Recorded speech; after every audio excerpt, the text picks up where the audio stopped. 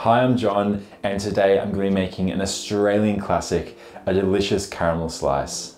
Now this recipe is super simple, but it is done in a couple of layers. So we're going to start with the easy biscuit crumb. We're going to bake it in the oven, move on to our sticky delicious caramel, and then top it with some chocolate. For the base, melt 125 grams of butter. Then in a bowl, mix 1 cup of flour, half a cup of desiccated coconut, and half a cup of brown sugar. Mix until you reach a wet sand consistency.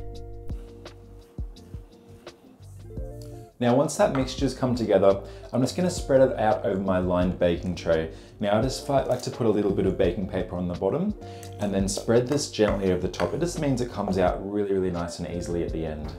Now we're only looking for just a thin layer here, and I find the easiest way is to just gently press your spoon over the crumb base. You just want to go for a nice even thickness. Now this is all nicely spread out, I'm going to put it in the oven for about 10 to 12 minutes at 160 degrees Celsius. We don't want too much of a golden deep crust, we just want a bit of light colour and hardness to get ready for our next caramel layer.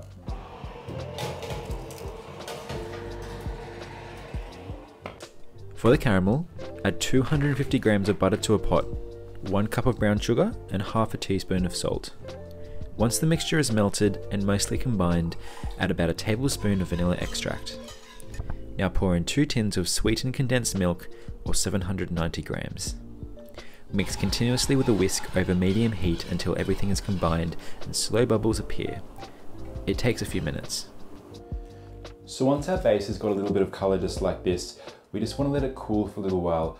I'm going to say about 15 minutes. We just want it to harden up a little bit before we pour our caramel over the top.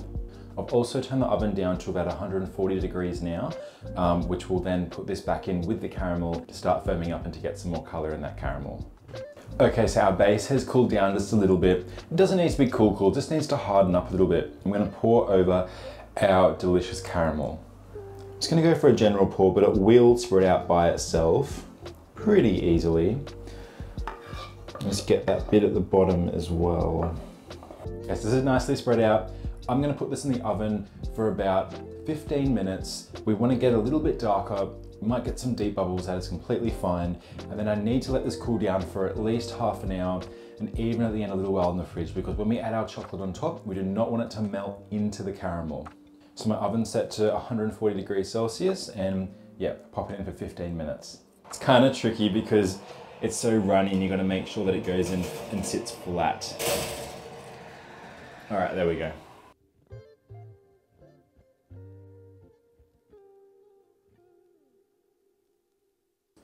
So our caramel in the base is just in the fridge cooling down. It's time to start moving on to melting the chocolate. Now I have 360 grams of milk chocolate here. You can use whatever chocolate you like. I recommend milk or dark. Guess you could use white, that'd be interesting. I'm going to be very lazy today. I'm just going to melt it in a pot, but you can melt it in the microwave. You can melt it in a bowl as a double boiler over some boiling water. Yeah, I'm going to melt the chocolate and then we'll pour it over our delicious caramel.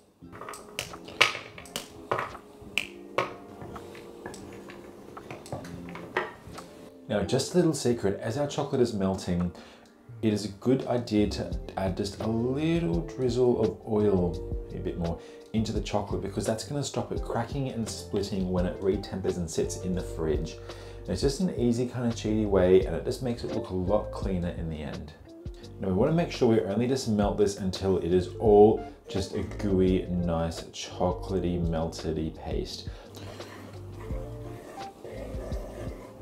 So here we go, we've got our delicious caramel and the base. It's still a bit warm, but it's cooled and it's set enough to put the chocolate on top.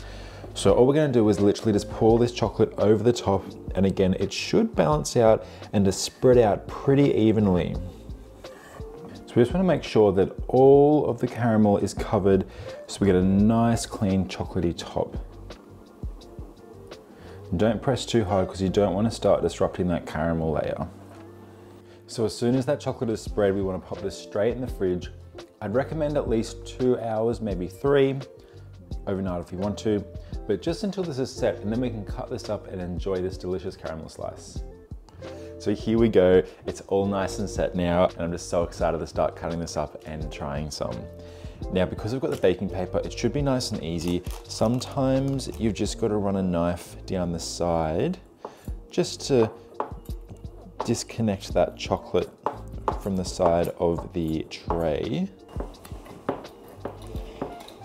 So once it's disconnected, we just want to gently lift it up, there we go, and pop it onto a tray to cut. All right, we're looking good. I'm just gonna peel back that baking paper. The baking paper makes it so much easier to remove from the tray. And now we're gonna cut it. So you can cut to whatever size you like. I'm gonna go for nice small pieces because when they're small pieces, you can eat more of them.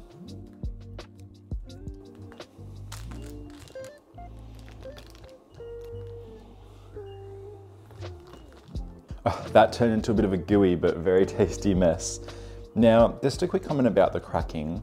I just use normal milk chocolate, but you can use baking chocolate, which has a better, I guess, emulsifier, and it means it won't crack as much. For me, it doesn't matter too much. I added that little bit of vegetable oil, which did help, but it still can be hard because it's gooey, and then, yeah, when you're cutting it, it can get tricky. It's gonna have a little taste. Just look at that delicious gooey caramel. Now, this is, I promise, amazing. It is really easy to make.